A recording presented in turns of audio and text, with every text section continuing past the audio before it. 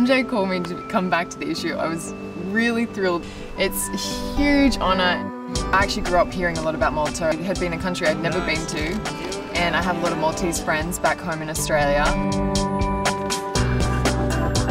We went to St. Peter's Pool yesterday and it was just beautiful. It got quite crowded by midday. People were jumping off the cliffs and into the water, and there was dogs swimming. It was a really popular destination.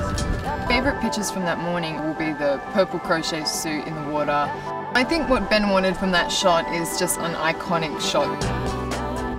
The streets of Burgos were beautiful. It's super narrow streets with these beautiful doorways and, you know, the windows, and we had a few ladies come out and talk to us about the shoot. They were very excited.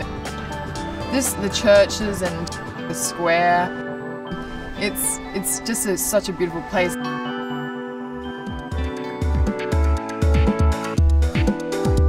So the theme for the swimsuits this year was 70s chic. It's super sexy. It's kind of like more undone, and I kind of love that. I love the 70s.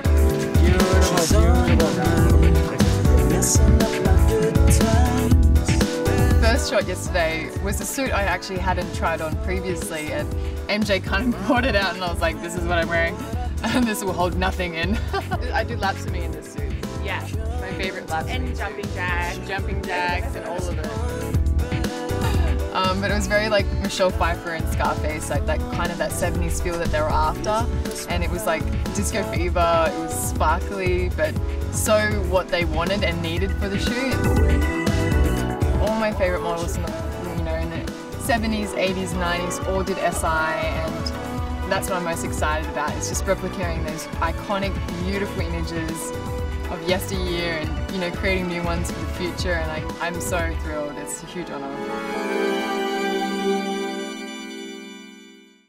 Hi YouTube, I'm Robyn Lawley, and I wanted to remind you, if you like what you see, you need to subscribe.